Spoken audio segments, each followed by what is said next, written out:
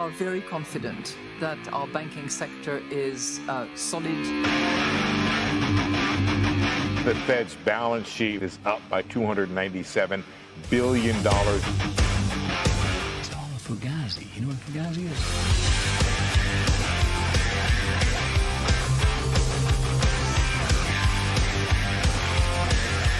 Did you hear the news? All right, let's see what Credit Suisse's appetite is. It's Credit Suisse taken out by UBS. The market's in seek and destroy mode. Search and destroy. Preliminary investigation that will be led out of the FBI's field office in San Francisco. I think this is really a strong sign that also institutions are buying. This is Bitcoin's moment.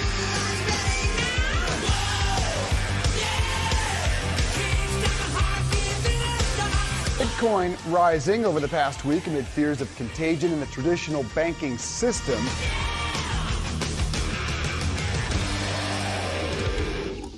All right, hello and welcome to Camel Finance. I'm your boy Camel, and today I want to talk about this melt up that we are currently in. That is what I believe, but it does, however, identify as a banking crisis. So we're going to talk a little bit about this. I've got an outline for what is happening at the moment. It seems to me that the Central Bank of America, the Fed, is literally attacking all of the other small banks. I think it's deliberately going after them to try to blow them up so that it can roll out this CBDC. So I'm going to go through this template here.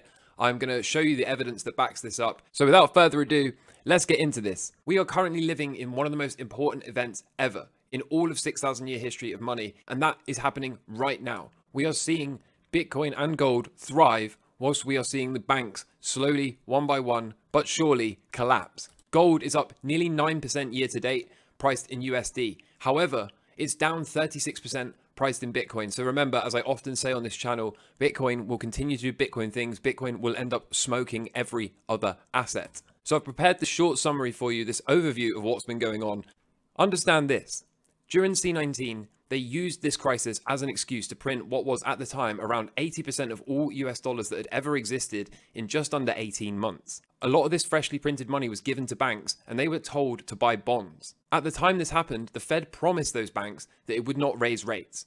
And just 3 weeks later, the Fed then embarked on what is the most aggressive hiking cycle ever seen in human history. Of course, as they hike the rates, the bonds decrease in value because the bond value is inversely proportional to the yield. So as the yields go up, the bonds go down. This led to those banks being sat on massive unrealized losses, which went largely undetected for a couple of years until recently. Recently, people started to work out what had been going on, and this sparked a lot of fear. The fear naturally causes bank runs. People rush to withdraw their money, and of course the money does not exist. Therefore, the bank runs cause the banks to collapse. And this is what we've been seeing of late. We've been seeing these massive unrealized losses due to the bonds in combination with bank runs causing these banks to collapse. Just recently, it came out that the banks actually lost depositors' money in 2021 and they hid it in the footnotes instead of notifying their customers. They hid it in the footnotes of documents that they knew their customers and clients would never read. So now the Fed has moved to printing. It calls this not QE, but make no mistake, it's printing money and it's doing so to replace these deposits, all whilst continuing to raise rates, at least for now, which of course continues to force banks further into unrealized losses as a result of holding the bonds. And all of this before they're about to launch their Fed Now, which similarly to not QE is now not a CBDC. This to me seems like a coordinated attack from the central banks on the smaller and medium banks. Remember, like I said, as a recap, they used the C19 crisis as an excuse to print money. They then gave that printed money to the banks and told them to buy bonds and promised them that they wouldn't raise rates. Then they went on the most aggressive rate hiking cycle ever. The bonds decreased in value, forcing the banks to sit on massive unrealized losses. Fear then sparks, bank runs happen, and the banks are starting to blow up because of these unrealized losses. The Fed has known about this issue since 2021 and just chose not to sound the alarm or notify anyone. And as I'm about to show you, the printer is back at full speed. Absolutely monstrous amount of printing occurred in the last week and a half. Again, I'm going to show you evidence for all of this. And perhaps the biggest curiosity in all of this is just before they're about to launch what is not a CBDC, a central bank digital currency. So here you see the unrealized losses that these banks have been forced to sit on. Here you see the unrealized losses weaken a bank's future ability to meet unexpected liquidity needs, such as these bank runs. You also see that especially when interest rates change to the extent that they have changed over the past year.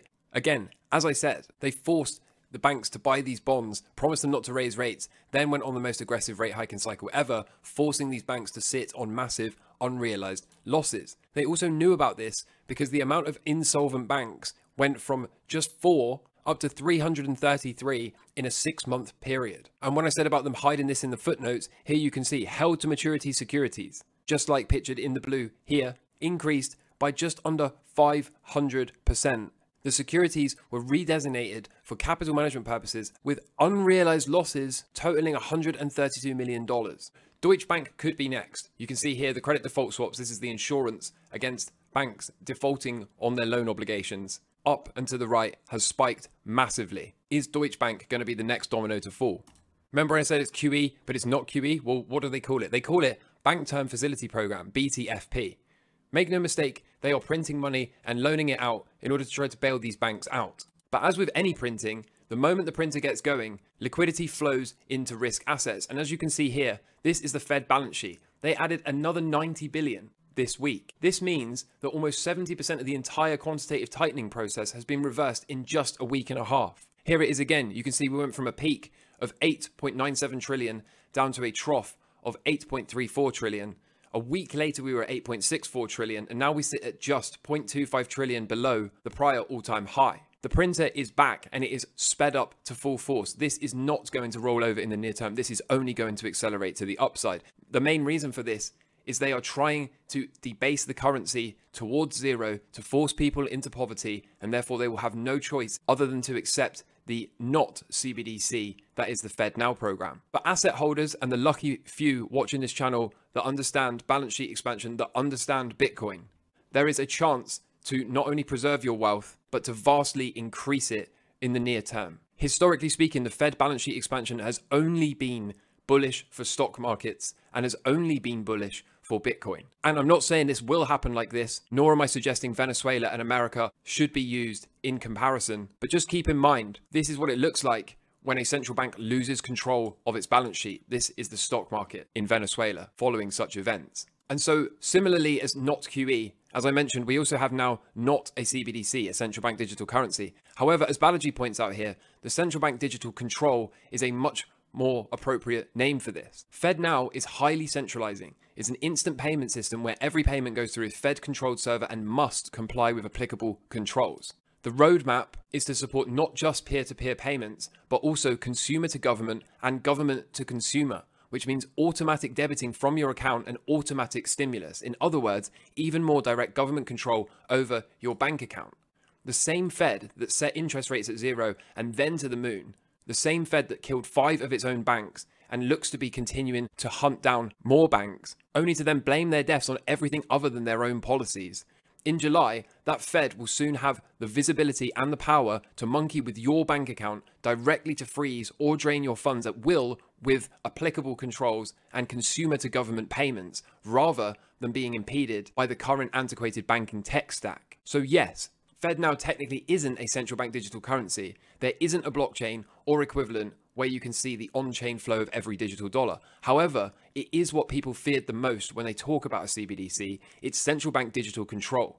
Even if it's not central bank digital currency, it is a major step towards rolling out a full CBDC. You could think of Fed Now as a little bit like a virus that has evolved to evade recognition by changing its sequence without really changing its function. People are immunized against the term central bank digital currency, but not all forms of increased central bank digital control. And the Fed Now is certainly the latter. So I ask you, is it a coincidence? The Fed uses this playbook to start to put massive pressure on the banks, forcing them to sit on unrealized losses, before then opting into what they call not QE, but is without a doubt a massive amount of QE, just months away before they launch their not CBDC. Given the rate of balance sheet expansion, Jordan here asks the perfect question. How long before the Fed stops releasing updates on their balance sheet? We are literally running out of time to opt out of this system, and Bitcoin, physical gold, and physical silver are the only options. We are very confident that our banking sector is solid. The Fed's balance sheet is up by 297 billion. It's all a fugazi. You know what a fugazi is?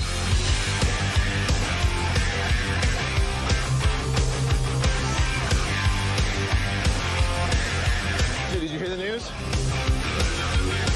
All right, let's see what Credit Suisse's appetite is. It's Credit Suisse taken out by UBS. The market's in seek and destroy mode. Search and destroy.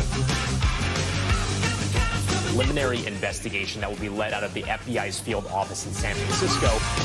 I think this is really a strong sign that also institutions are buying. This is Bitcoin's moment.